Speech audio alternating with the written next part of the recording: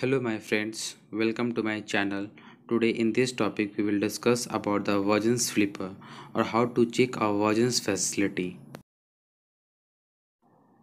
Here you can see in these pictures that is 3 prism base in prisms and 12 prism base out prisms.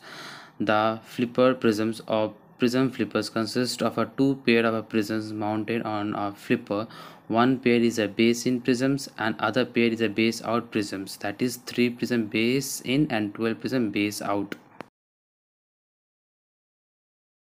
Vergence flipper or Vergence facility. It is the main objective of the Vergence facility to test the ability of the subject fusional vergence to respond to rapid change in the disparity over a time.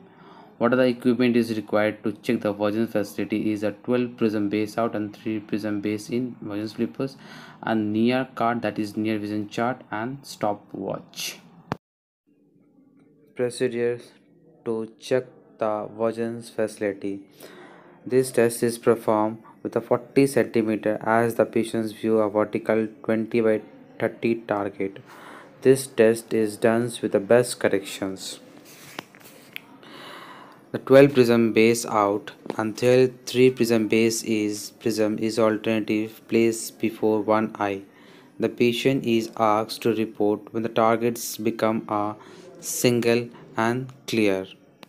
This prisms is repeated for 1 minute and the clinical record the number of a cycle performed during this testing.